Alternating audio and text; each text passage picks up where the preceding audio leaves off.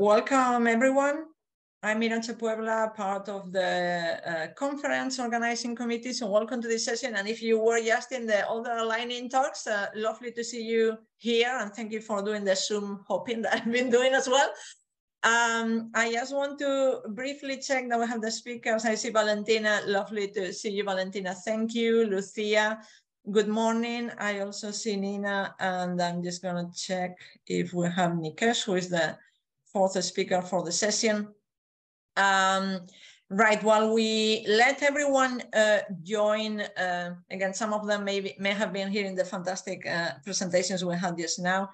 I'm just going to do the brief intro for the session and do the usual housekeeping. Thank you for being part of the conference. Again, our thanks to the sponsors for the FORCE2023 conference. This wouldn't happen without them, and we are very grateful.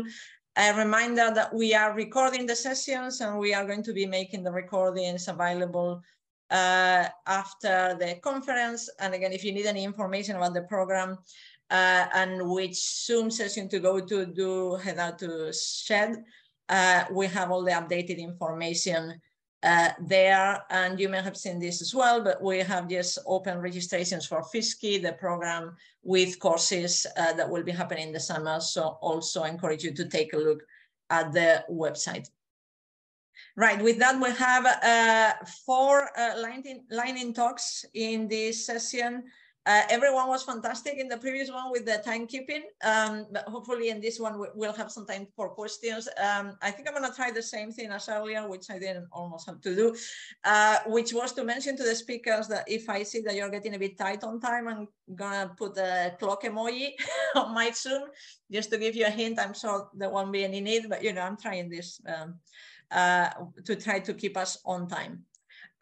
Okay, so we're going to be going in the order that we had in the program. So if I have my information right, the first speaker in this session will be Lucia Loffreda, and she's Senior Associate Consultant at Research Consulting, where she works on different projects across scholarly communication, open science, and international development landscapes, working with stakeholders such as universities, associations, public bodies, and publishers. So without further ado, over to you, Lucia. Welcome. Thank you. I'll just share my slides with you. Can everybody see my screen? It's not coming up yet. Is this okay? Yes, beautiful. Go ahead. Okay, great.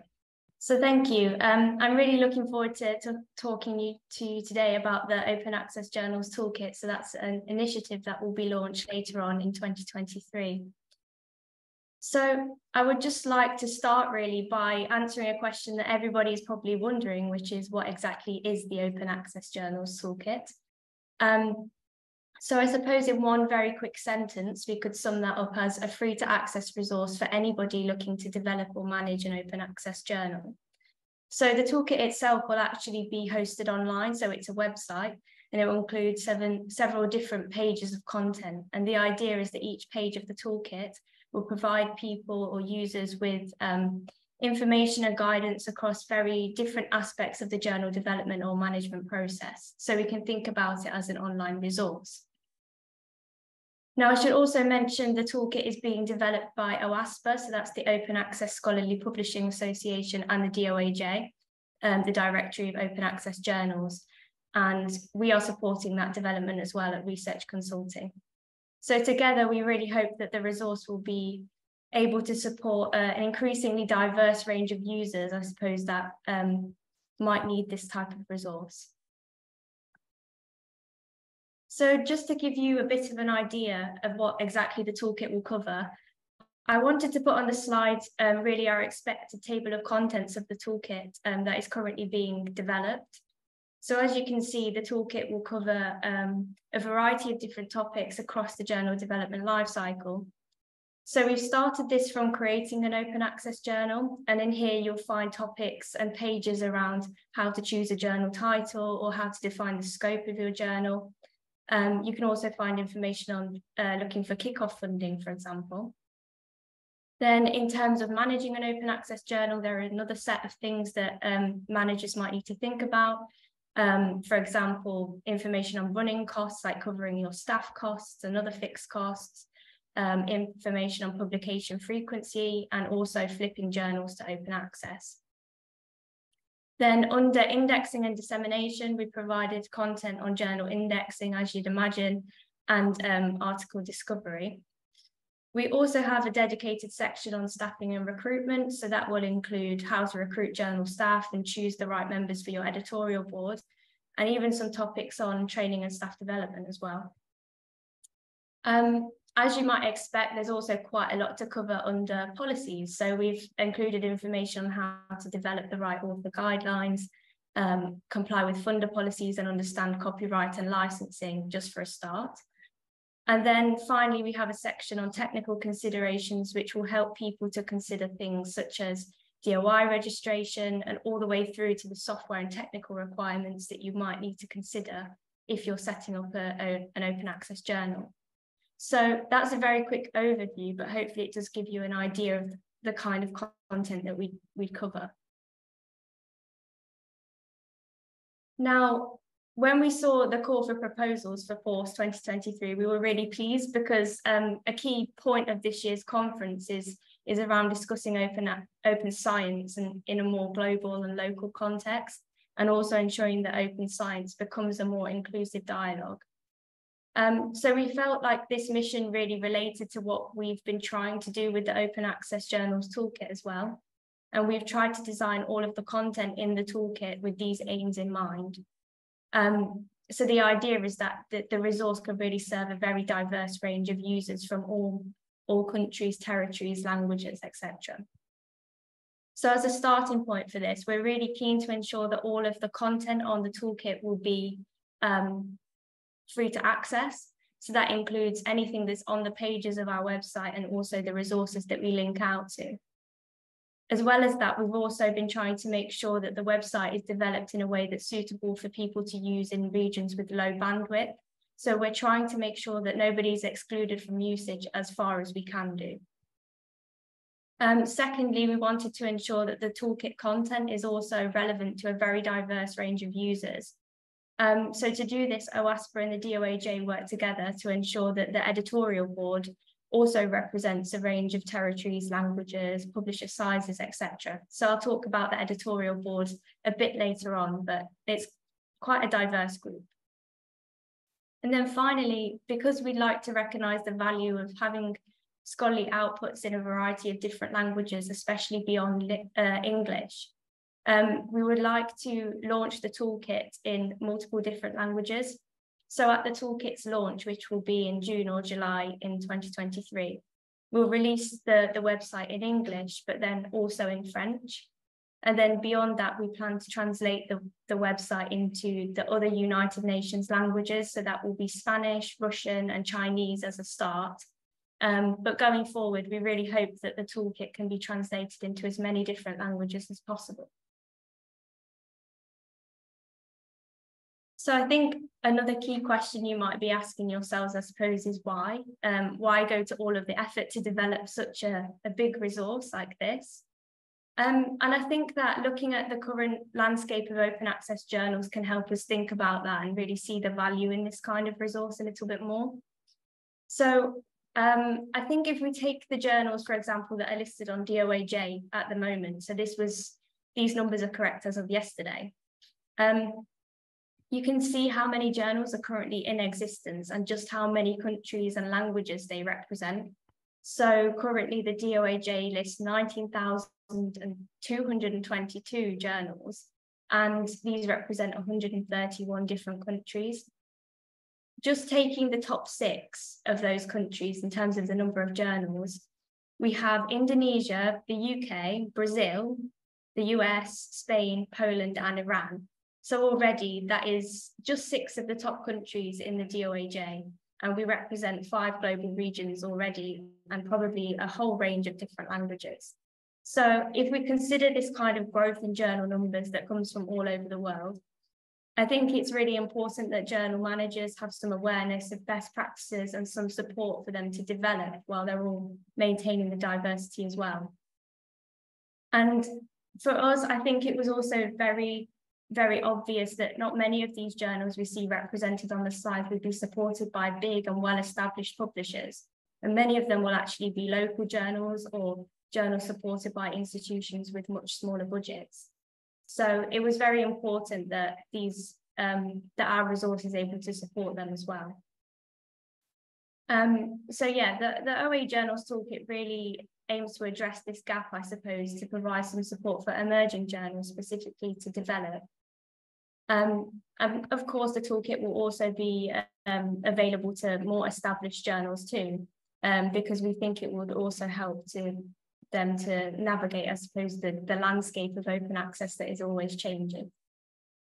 So really the point is that I suppose the OA Journals Toolkit is really just a resource to help provide journal editors and managers at various different stages with a signposting tool that will hopefully make their lives easier. And just to think a little bit further ahead, I think another thing I'd like to highlight is the fact that the OA Journals Toolkit will be a community-led initiative. So although the OASPA and the DOAJ have funded the resource initially and have managed the creation of the toolkit, the actual content is being written up at the moment by this editorial board that you can see on the screen. So that's 12 individuals on the slide, and they all represent such a range of different countries and languages as well. So the idea has been that each expert writes up certain pages of the toolkit, and then there's a process of peer review within the group to ensure that the topics don't just cover one perspective. Yeah, there's a range of different voices in each of the sections as well. So I suppose from now until the toolkit is launched later in the year, so in June or July, the development of the content is going to continue in the hands of the expert editorial board. So I'd like to thank all of them for their help in putting this together.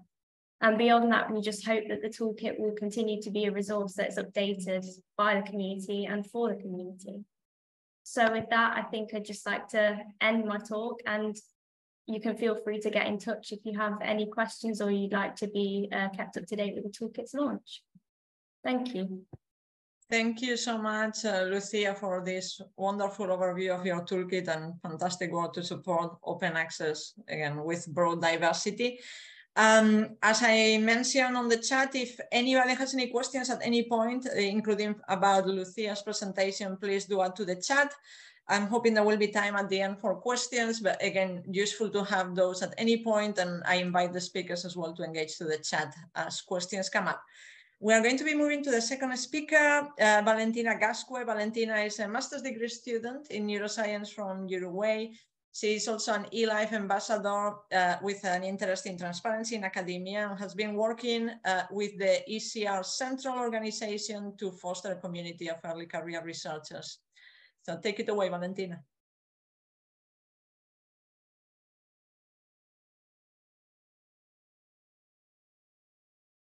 And I cannot yet hear you. I don't know if you may need to unmute. Perfect. Sorry, yeah, sorry. No worries. Go ahead. So can you see my screen? Yes, it's coming up. Go ahead. Okay. So, well, hello, everyone. Today I'm going to be talking to you a little bit about ECR Central, which is a central platform for the early career researchers community.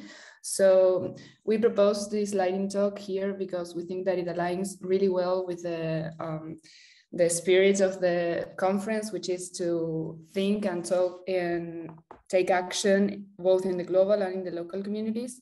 So let me just start my presentation by going over some of the, well, there.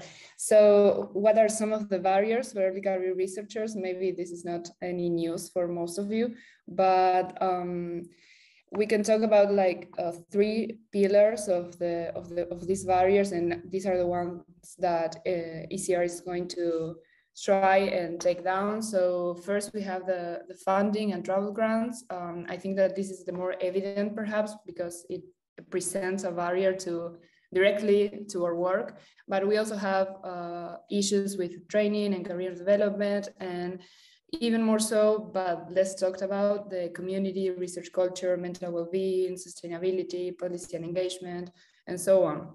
But I wanted to focus a little bit more about the local communities, because all of these issues are heightened when we think about the local communities. And what I mean by a local community could be anything from a lab to a whole country. It actually depends on where you are from and what you're working on.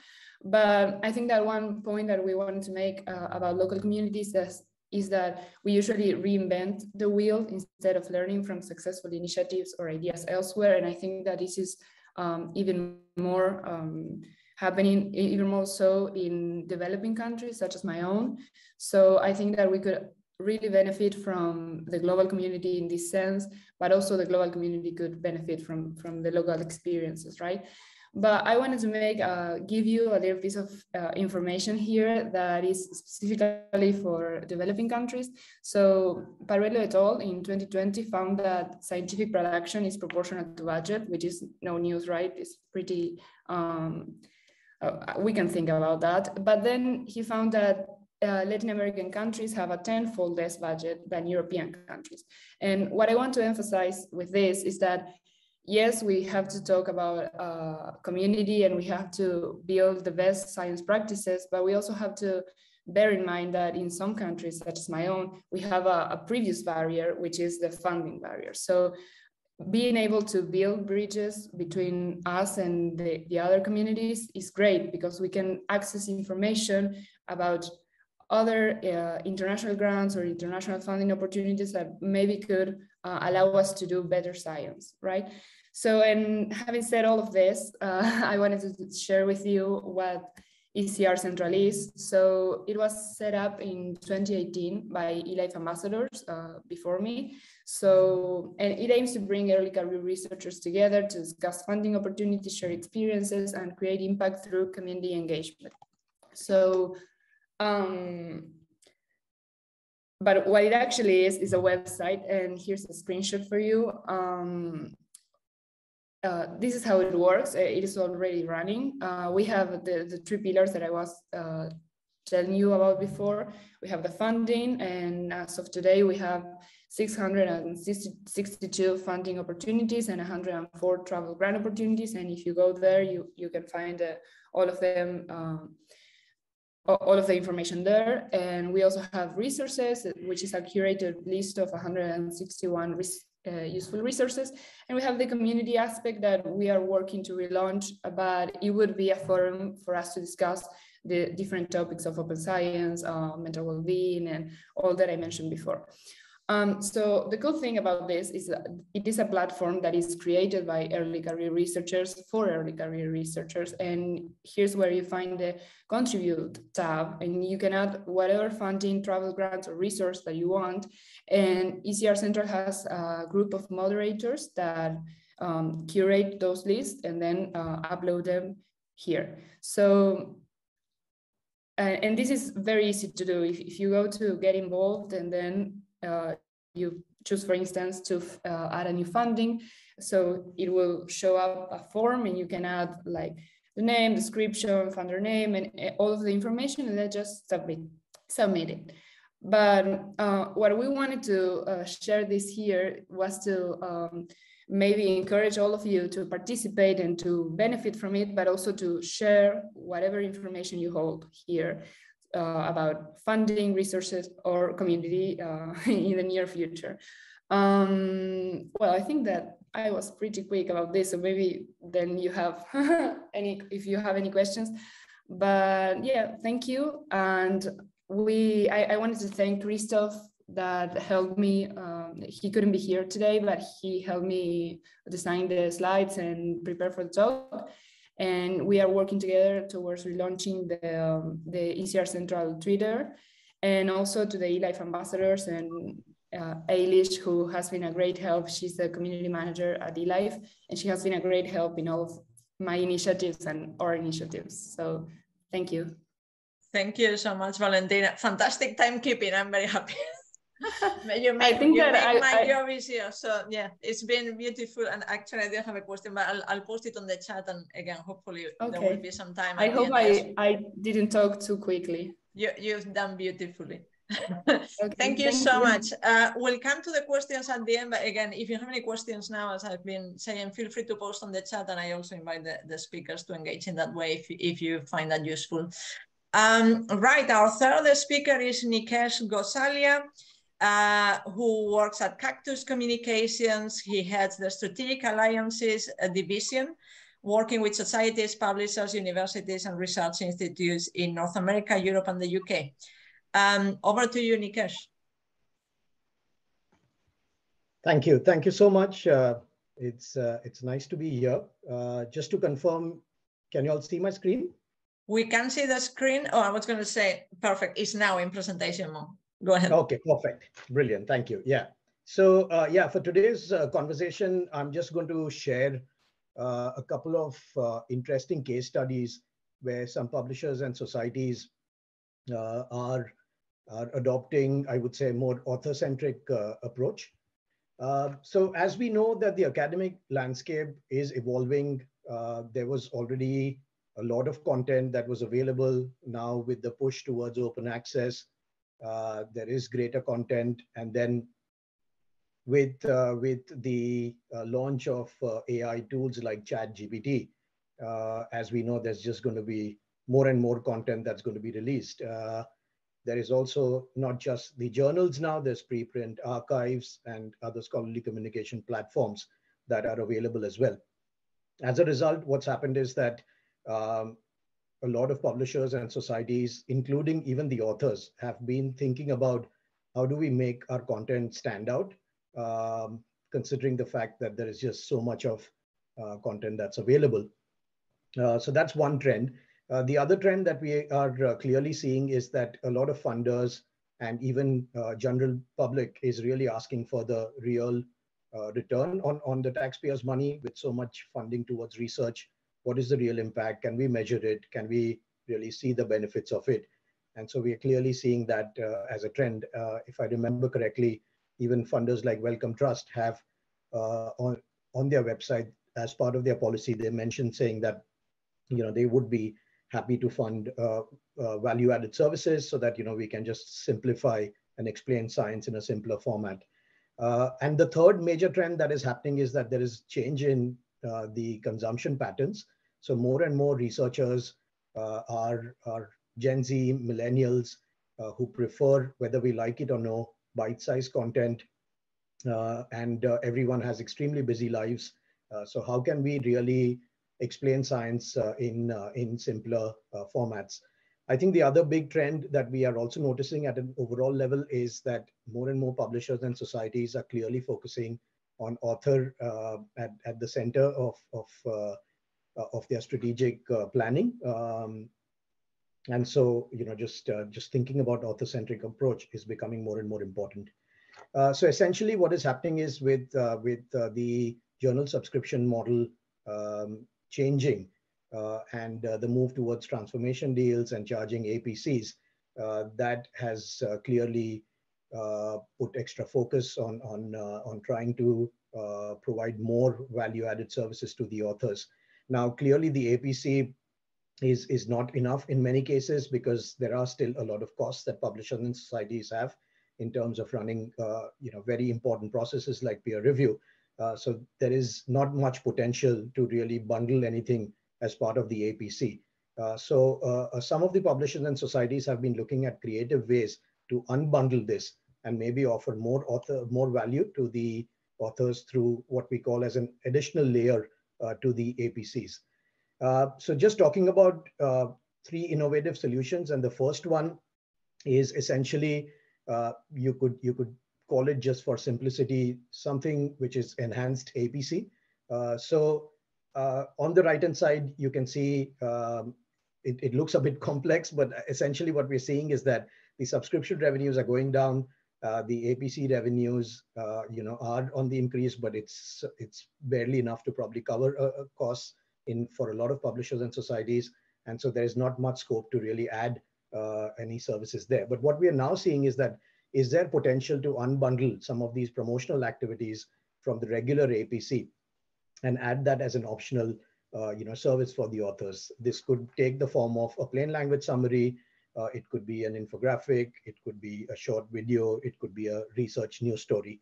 And so enhanced APC is one option where it is an individualized author service, which is designed to increase the impact, the reach, connect with peers and even outside with lay audiences. It is an optional service, like I said, so it is not something which every author has to opt in. But the authors who have spent a lot of time on their research, on their paper, think it is extremely important, could opt in for that. It's not just the authors who can purchase this, but there is also the institutes or research funders, or maybe a sponsoring organization who can also look at that.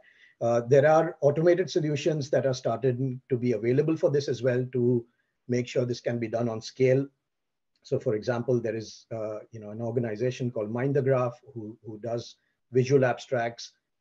They've got more than 80,000 visual abstracts in their database, and any researcher can create these visual abstracts on the go at a very cost-effective price. For a publisher or society, this could generate incremental revenue in the future, and this doesn't have to be necessarily done through the APC itself. Just talking very quickly about a couple of case studies. So there was a prestigious US society who decided to look at adding some of these services because there was a clear strategic objective that they had in terms of increasing readership and to go beyond just publishing a journal article. And so article summaries were added as an optional service. Authors have been opting in for that, and the uptake has been really good. As a result, it also helps the author in terms of promotional activities, but also improves the brand for the journal or for the society. Another case where a US society opted in to run an experiment with about 30 papers, 15 with infographics, 15 without. No surprises. The ones with an infographic were cited almost 3 times more than the ones without. And we are seeing similar kind of metrics, for altmetric and just, regular views as well. Using different other formats like videos, the trend seems to be same, where in this particular case, the publisher received 3 times more altmetric scores than just simple articles. So clearly there is scope, there is potential to take the journal article beyond just the point of publication and making it more engaging in a simpler format and trying to kind of reach out to lay audiences as well. Besides these, there is clearly, while digital and social channels may seem to be kind of upcoming casual mediums, but I think we are starting to see more and more being done through Twitter, through Instagram, through LinkedIn, Facebook, all of these channels. And I think just creating an infographic or a video is sometimes not enough. You need to have a very well-planned, targeted digital campaign to do that. So again, in cases of a few societies and publishers, we have been working on an end-to-end strategy to maybe select a few journal articles or papers based on whatever are the latest themes, identifying the key message out of it, using different formats, and then helping also in terms of doing the actual dissemination, measuring the impact of it, and then circling back with, say, the editorial teams or the marketing teams or PR and communication teams. So clearly, we are seeing this as an emerging trend, and potentially this is an opportunity to engage with other authors, with lay audiences, and also potentially looking at creating a new revenue stream for publishers and societies. So with that, that's my last slide. Thank you so much for listening in. And if you have any questions, feel free to reach out to me through chat or offline. Thank you. Thank you so much, Nikesh. I think you raised a few interesting things here in terms of how can we look into the visibility of articles in new ways. I do a lot of work on preprints in my work, and we've seen the importance of social media and using different channels to get the papers out there. So Thank you for sharing all of these ideas. Right, we have a four-lining talk in this session. Our next speaker, so last but certainly not least, is Nina Tscheke. Apologies, Nina, if I have mispronounced your surname. Nina works at ScienceOpen, where she is responsible for partner and customer content integration and platform support. And she's going to be talking about a project that she's been working on. So Nina, over to you. Hi. Hi, everyone. Sorry, thank you for the introduction. We were invited, as already mentioned, here today to talk a little bit about our technological infrastructure in regards to multilingual content support. That's the topic for today. So, however, before we start, just a very few words to us. So we, ScienceOpen, are a freely accessible open discovery and networking platform built on top of a research database of currently roughly 85 million records, including articles, books, chapters, preprints, proceedings, datasets, reports, and posters. We offer many great features for our user base. For our user base, such as free poster and preprint publication, scientific profile curation and synchronization with ORCID, and the option to claim and enhance your own publications as an author. Our business model is based on providing a broad variety of services to publishers, including open access hosting and publishing for books and journals. And we provide an open post-publication peer review structure on all of our content. As such, one of our underlying guidelines and overall driver to building and maintaining the ScienceOpen platform has always been the idea of making academic content more open. So of course, in the beginning, this meant mostly trying to aggregate as much of the data out there that is freely available and to keep the content as accessible as is. So that also means, for example, integrating unpaywall from very early on. Consequently, also, you don't even have to create an account on ScienceOpen to access any of the information that we have on the platform. For many years now, we also have had a cooperation with Cielo. So in addition to the open STEM research aggregated from the beginning from the PubMed Central and the archives, we built in the entire Cielo database and aggregated the open and multilingual content.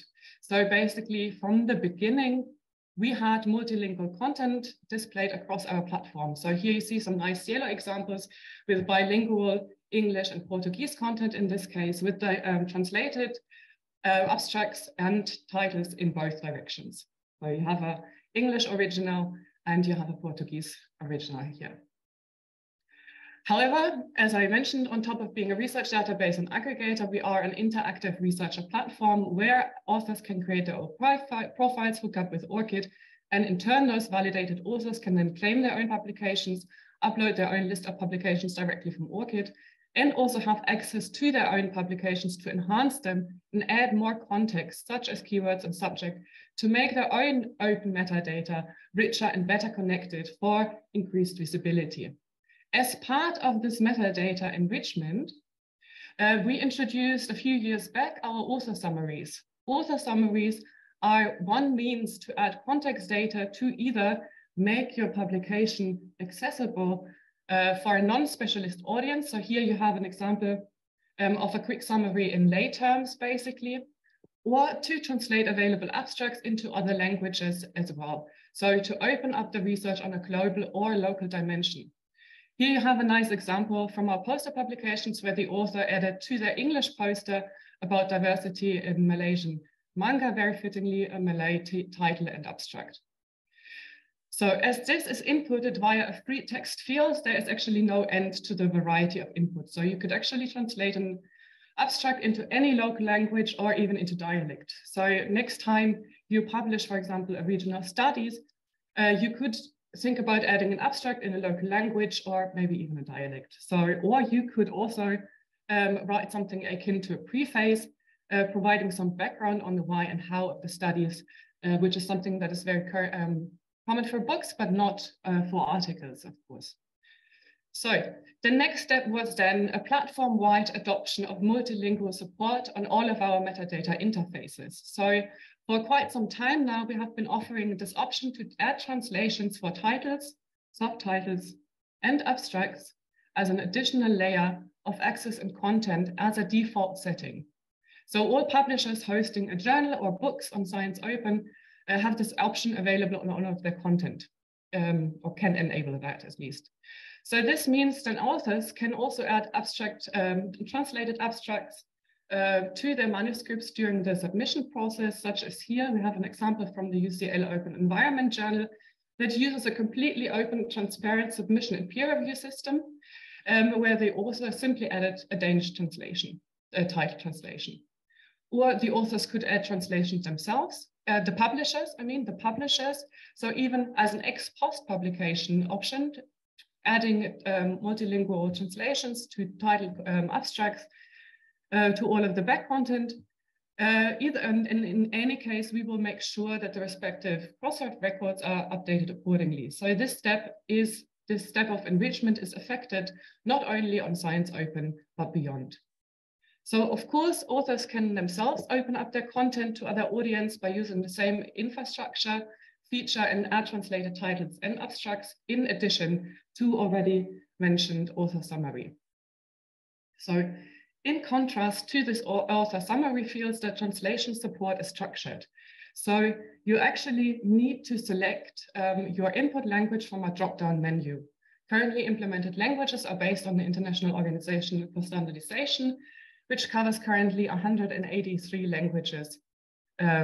So the advantage of having this as a structured input becomes clear when we have here, when looking here, for example, at some Arab or Hebrew examples, as the read direction you see on the page is controlled by the language selection and input. So you clearly see here the right and left side aligned content text. Of course, the metadata outputted and shared contains the original and translated language attributes as part of the machine readable data. So again, this additional layer of context information is not lost beyond the platform. So lastly, I want to quickly showcase two of our customers' implementation that go even further in terms of making their output more accessible and therefore publishing under a more inclusive strategy.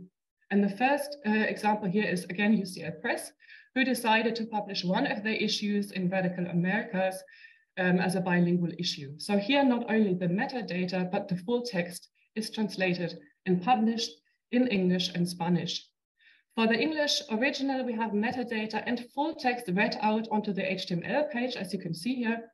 And for the Spanish version, we have a PDF viewer and the translated metadata for the full text.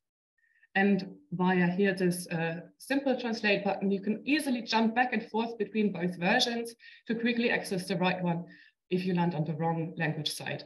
So, and this force is always leading you back to the right side. So lastly, currently the most holistic implementation of multilingual publishing and hosting on our platform is very recent addition, Microbiology Independent Research Journal published by Doctrina. Similar to the last setup, this is full text and metadata read out to the HTML page, but in this case, for both versions. So here you have the English original and then translation in Russian. So the Cyrillic read out onto the HTML in full text, which has the additional advantage, of course, that also the translation is accessible via screen reader technology. So visually impaired users can also have access to this full text content. Even more so, of course, if all text is used in the XML data to describe images and tables. So both implementations from UCL and MIR also apply DOIs for their translations. So in this case, suffixes signifying which language version is the translated one, while this connection between either is well documented and registered, of course, as such. So traditionally, of course, academic output is produced in dominant languages such as English and Spanish, at least in the Western Hemisphere. However, speaking of diversity, inclusiveness, etc., chances are then that we are basically recreating colonial discursive strategies instead of finally overcoming a still partly prevalent Eurocentristic academic culture. So on the other hand, of course, there is obviously very good reason to publish in dominant languages in terms of reaching widest possible audiences. So publishing or reprocessing also your content even ex post in a multilingual format is a very easy means to make sure research is not reinforcing language barriers and actually hindering access to scientific knowledge as part of cultural knowledge.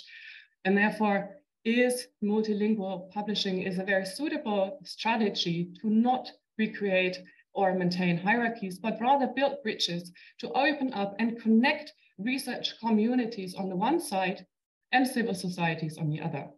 So to fully realize the potential of accessibility and inclusivity in academia, our technological infrastructure is designed to offer simple solutions to open up the content to global and local audiences.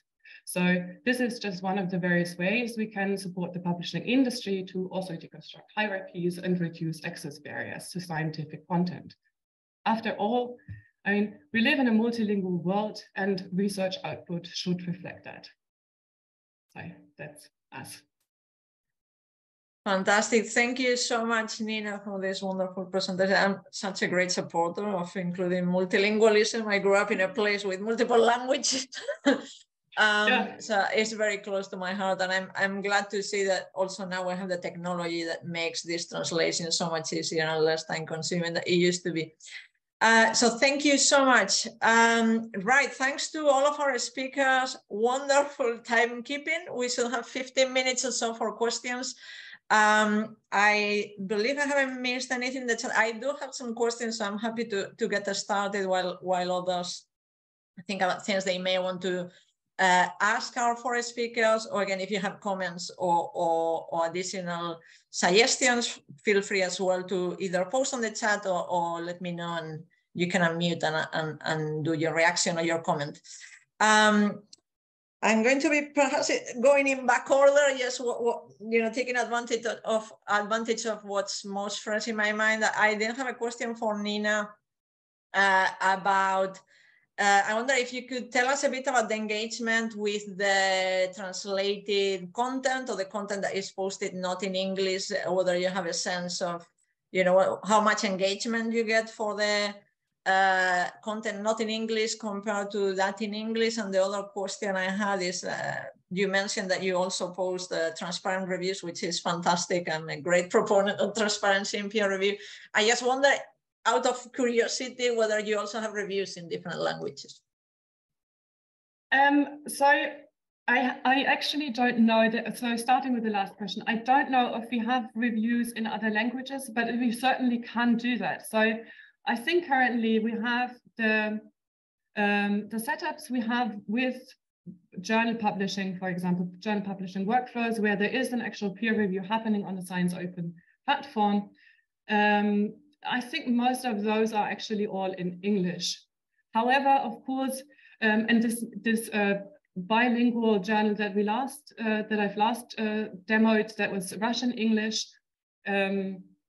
This is only live since a few weeks, so we can't really have any. We don't have really any statistics on that. In general, what we actually looked at some point in the past is, of course, engagement with metadata. So if you increase metadata in the sense of adding abstract, adding translations, all of this additionally generated data is definitely causing more traffic. So, but in the end, I think it's quite logic, because even if you can't access an article, the more context information you have, the more interesting it becomes for anyone engaging with the research. So, and then of course, open access is adding more traffic than non-open access. So, but I don't have any statistics available to say if you publish bilingual or multilingual, then you can expect a certain increase of traffic. I don't know. It certainly increases traffic simply because you reach other audiences, but I can't give you any numbers on that.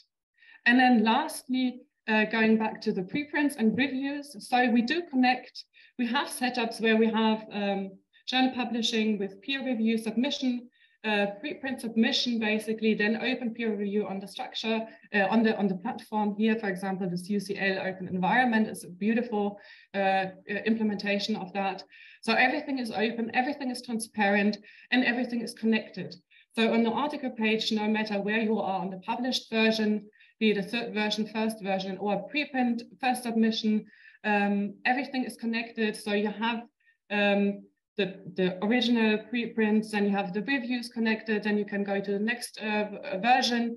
And so it's quite well interconnected and transparent. And of course, we register, so Crosswith does support that. We register the DOI, so also the information shared, delivered contains this interconnection. So, and then just very lastly, because I mentioned this yesterday, which is incorrect, so I gave some incorrect information. So we do aggregate the complete PMC, but PMC doesn't have any preprints. So we have all of the archive preprints, but none from PMC. So because it's what it is. So I think, did I cover everything? Yes, you cover everything, and thank you so much. I mean, I realize that, you know, it's fine if you don't have numbers. I think it just may be interesting in the future to see, you know, what the attention is on the traffic. But it makes total sense to me what you were describing, and saying, you know, as the more you enrich a piece of content, you know, in different languages, more metadata, the data associated, you know, connecting the different, it makes sense that there will be more potential reasons why a user will come to it. So you are just, you know, enabling that further access. Wonderful, thank you. I just want to check that I'm not missing anybody else's questions, because I have more questions, but you know, this is the issue with being the chair of a session like this. While I give more time for again the attendees to see if to share if they want to ask any question, I wanted to come back to something I posted on the chat for Valentina, and then I'll come to this question from Graham. Valentina, it's great to see all the work supporting early career researchers. I just wonder if you could tell us, and apologies if I missed this in your presentation. Again, do you only have eLife ambassadors involved behind the ECR Central, or, you know, from where are you drawing support in terms of running the platform? And I also wonder if you have any particular, you know, success stories, I don't know, connections that you made, you know, information that was particularly useful to somebody. Well, the team that's running the platform is composed of eLife ambassadors, but I think that to be a moderator, you don't have to be an eLife ambassador. I'm not sure about that, but I don't think so. Right now, there are no open registration for moderators, because we are shifting this to this forum, more community-based approach. But the moderators, you can see them even in the ECR Central in the platform, and they are all over the world. But I'm not sure if all of them were eLife ambassadors or not. Fantastic. Thank you. I mean, I think it makes sense, you know, and it's great to see that you have different communities involved. It's very important. You know, the experience for early career researchers doesn't look necessarily the same way in different countries, depending on the setting. So important to have all of that. Right, there was a question from Graham Smith in the chat. This is for Nikesh. So in terms of additional value add models beyond the article, how much of a challenge do you think there is in measuring and agreeing on metrics for that value, assuming it's distinct to existing article based metrics, or the perennial question about metrics? Nikesh. Yeah, no, thank you, Graham. That's a very relevant question. And I think in terms of how much of a challenge, it is a real challenge, to be very honest with you. What we've noticed is with different personas, so, you know, talking about authors or talking about publishers societies, and within publishers societies as well, different departments have, you know, different expectations or different objectives or different vantage points, right? If from a journal, from a marketing department point of view, they would want to just try and see a number of views. From an editorial point of view, maybe citations. From an author point of view, is my paper, you know, getting enough traction? So yes, it is challenging, and I don't think there is only one set of metrics right now that is available and universally accepted by everyone. But I think the best way to kind of look at this is probably that, you know, we're kind of laying down the tracks for future, and there is increasingly more alignment that we are observing from publishers and societies on the metrics. So, improvement in citation scores, improvement in alt metric, using QDOS as a platform, perhaps to measure this, to talk to other fellow researchers. I think all the different pieces are starting to come together, and we are hoping for greater alignment to happen. But definitely it is a challenge right now, Graham. So, yeah, there's no universal acceptance on just one set of metrics. So, and in fact, I mean, what some may raise is that what we want is different metrics and then use them responsibly according to our needs. And, I guess just making sure that they are transparent and we understand what is it that we are measuring, etc. Right. So again, we have a few more minutes, so feel free to either post on the chat or unmute if you would like to ask a question to any of our speakers. Just gonna give it a second so that I don't necessarily monopolize the microphone by being sure. If there are no questions, I did have another item for you, Nikesh, that I wonder if you will have any. Sorry, something just came in, so I'll give priority to the audience. Write a question for Nikesh as well.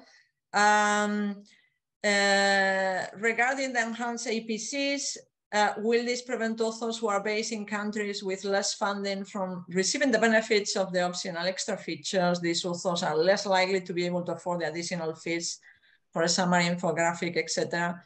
Are there strategies in place to avoid enhanced APCs exacerbating the existing inequities? And this is Emma from eLife. And Emma, thank you for raising this. I was about to ask something of a similar line. So, Nikesh, what advice do you have? Yeah, no, thanks, Emma. I think it's a very relevant question and clearly something that we've been thinking about, and we've in our conversations with some publishers and societies as well. This particular topic's been coming up.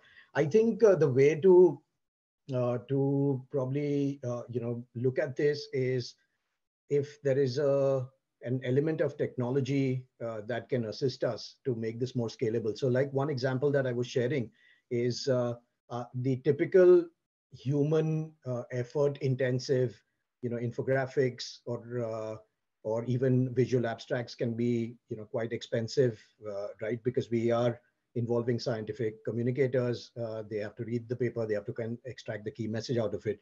But a possibility and a more scalable and a more viable option could be one of the solutions that I very briefly spoke about. For example, an organization called Mind the Graph.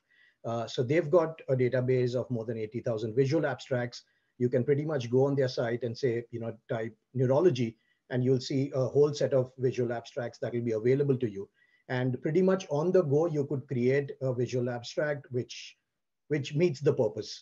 So you can share that on social media, and you're able to communicate the key message. They do have a variety of options available. It could be subscription based. And I think some of those could cost as low as $15 or $20 to just create a visual abstract and communicate your key message. So yes, I agree with you, Emma. I think this has to be more scalable. This has to be more viable. This cannot just be for authors who can really afford this. And I think a layer of technology can definitely support. Another organization in the UK called Scholarcy, I think, does some work around AI summaries as well. So it could be just extracting a key message. It could be presented along with your paper, and it does the job for you. So I think that is perhaps the way to go. And maybe more and more when more of these services become mainstream, hopefully just with that scale and with that volume, we'll be able to kind of do this at a lower price as well. So I hope that answers your question, Emma. Thank you so much. Interesting that you mentioned artificial intelligence, etc. I was kind of waiting for somebody to mention ChatGPT, so I guess it will have to be me. But I'm not a great social media person, I have to say. And actually, I've been playing with ChatGPT for that purpose to say, actually, can you help me summarize this? Partly because I'm very bad. I used to be an editor and tend to write very long sentences, and Twitter, 280 characters is always a challenge. So, I mean, it's been helping me to a certain degree, you know, it doesn't get everything right. But I found that useful in that sense and, you know, make this concise for me. So there may be other tools that, you know, appear also for, I know there are some tools for creating images, etc. So we may see some further advances in hopefully in tools that make things easy, but also don't fall into the pitfalls of, you know, the biases and potential issues that we know about. Right, so we have a very few minutes left. So I guess this is my final call for questions. If anyone has anything, I guess just type it on the chat or feel free to unmute now and ask the question. Otherwise, as I mentioned earlier, we do have a channel on the FORCE11 Slack. So if you say, oh, actually, the session just finished and this came to my mind, do post questions and comments there. Invite everybody to join the channel and the discussion through Slack. Again, we want to keep the conversation going. I see no other items here, so I think that what I can do then, again, if you have anything else that come up, feel free to post through Slack, or you should have seen the contact details for the speaker, so I'm happy to share them. The only thing then left before I let you all go on with your activities for the day was to mention what's coming next after this. Let me just put up my slide. I think I had something, so I reminded myself what I need to say. So yes, very briefly, there should be a break now coming up in the program, but we have a workshop, which is the next session. If my counts are right with the time zones, it should start in a couple of hours. This is a workshop hosted by Sebastian Karcher, talking about getting data cited. We had a lot of talks today about open data and giving credit and how to make that visible, etc. So hopefully this will be of interest to many of you. I posted the details there. Everything is on Shed. So do join the workshop if you are interested, and otherwise the remainder of the sessions will be happening a bit later in the day. Again, all of the program is on Shed for your information. If you have any questions or need any help at any point, do again contact us also through the FORCE11 Slack. We have a help desk channel specifically for that. So do post any questions or issues there.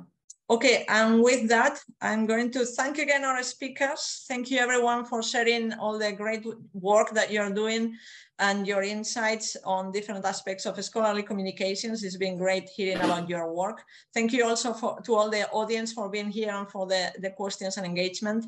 And with that, I'll let you go on to your activities and look forward to seeing you in future sessions of the conference.